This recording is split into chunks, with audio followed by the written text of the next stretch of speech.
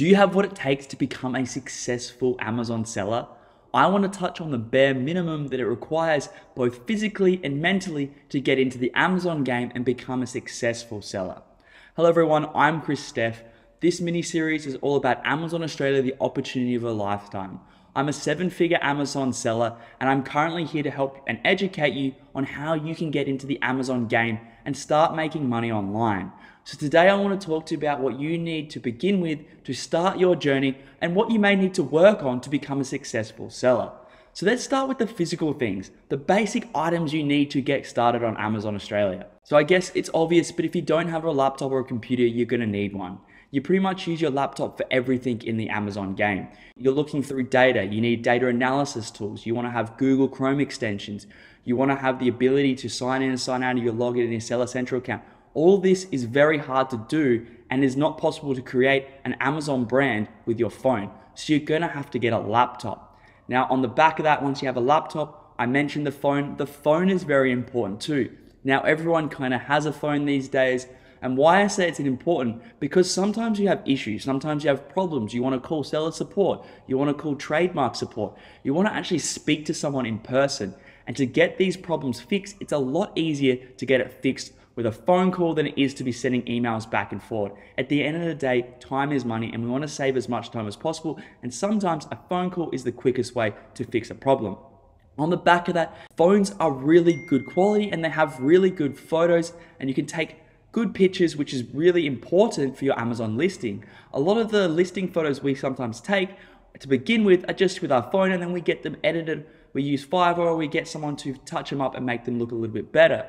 So if you don't have a camera on your phone or your phone camera is no good, the third important thing is to potentially have a camera. Now, a camera can be really useful going forward. You can get high quality pictures that you can then use in your listing. You can get videos.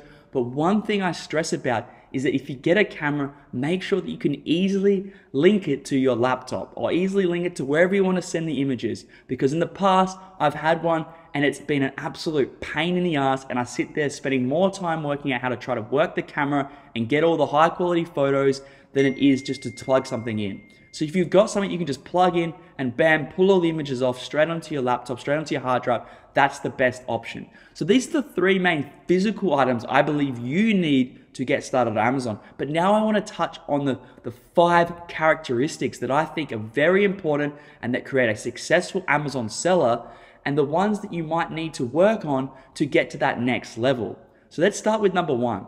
You need to be motivated. You need to be willing to get up every day and do the work. To become a successful Amazon seller, you need to learn all the steps, all the process, and all the strategies to get everything right. You can sell whatever you want, but to be successful, you have to have the best offer. You have to have the best listing.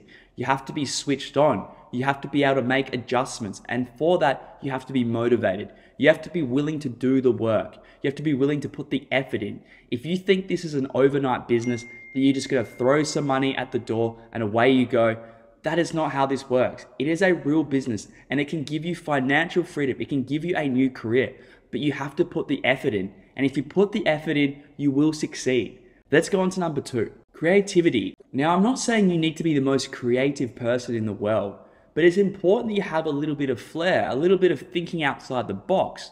So I just mentioned about creating the best offer, creating the best listing. To do that, you need to be a bit creative. Now, you don't have to reinvent the wheel.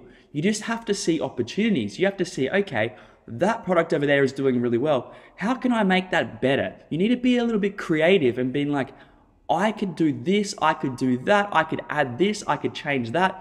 And that is creative enough to give you an edge on the competition. Now, when it comes to listing and optimizing photos and images, like I said before, if you can get some photos, you can send them off to a designer, a guy on Fiverr or someone like that. You can outsource them and let them be creative. But then you also have to have some ideas. You need to tell them what you want. You'd be like, okay, I want to have an infographic with this, this, this, and this. And you give them a document, you give them a draft of what you want, and then you let them be creative on top of that. So you do need a little bit of creativity to be successful in this industry. If you don't have any creativity, I beg to differ. Everyone has a little bit of something in them. You just got to work out a way to find it and then work out how to implement that on Amazon listings and product discovery, and how you're going to find the best idea and the best offer. So let's go into number 3. This is one of my favorite, resilience. Now, resilience is needed as an Amazon seller. If you're like me, when I started, I didn't own a laptop and I was learning Amazon and learning computers pretty much for the first time.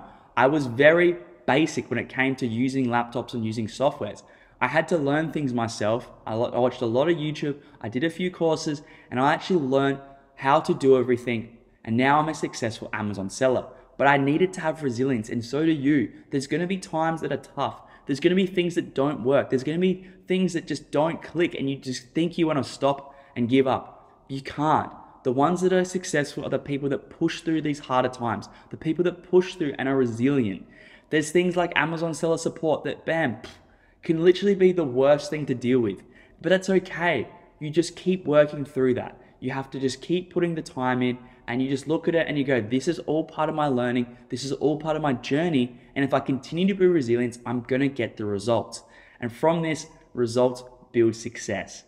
All right, so let's get into number 4, patience. Now, this sounds a little bit silly, but I actually believe patience is very important in the Amazon game. So this is more so, I guess, once you've got a product out there. Now, you need to be patient. You need to get results. You need to get data. You need to accumulate numbers, and then you can make decisions.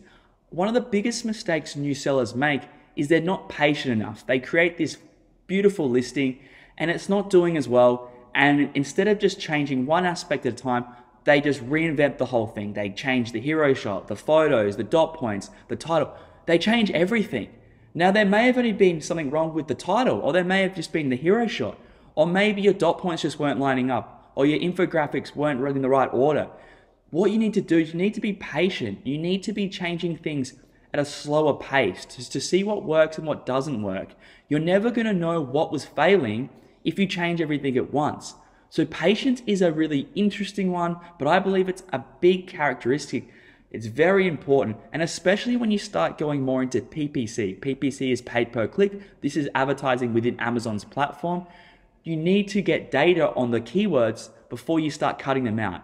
Otherwise, you never know whether or not that keyword was going to perform or if it just had a bad week. So patience is very important to become a successful Amazon seller. Number 5, my final point, and I think this is very important and a very important characteristic, being a risk taker. Now, this is one that I talk about, and I think this is easily one of the most important characteristics. It doesn't mean that you're stupid and going all in something that haven't done the research. You still need to make proven data-backed decisions, but I speak to this with my students all the time. You need to pull that trigger. You need to take risks. A lot of people get stuck in analysis paralysis, and they're just worried that maybe they haven't got the right product. Maybe they haven't got the best listing. You need to still pull the trigger. You're not going to get any further on your Amazon journey if you're not willing to take a loss, willing to take a risk, willing to put yourself out there. Once you put your first product out there, once you launch your first product, you're at the next level. Only the top 1% of people actually ever get to that stage. They give up. They're not resilient. They get lost. They get distracted. They're not motivated enough. A lot of the characteristics I spoke about before, they lack in, and they're not there to learn. They don't want to improve themselves, and they don't get to this stage. But being a risk taker and risking everything, risking your ideas, risking your beliefs, even going down right now by watching these YouTube videos, you're risking it. You're doing something that's different. You're interested in something that's different to the 9 to 5. You want better. You're already taking risks by taking the learnings and trying to learn more so you can then implement these things. So congratulations already for taking risks. But as an Amazon seller, it never gets any easier. Every time you launch a new product, you need to pay the money, and it's a risk. You always worry. There's never a good time to launch a product. It's always now. Now is the time. There's never going to feel the perfect moment. You're always going to have that butterflies in your chest. You're always going to be like, oh, I'm not sure. But you need to step up to the plate. You need to take that risk, and you're going to learn regardless of if you win or lose. You will learn.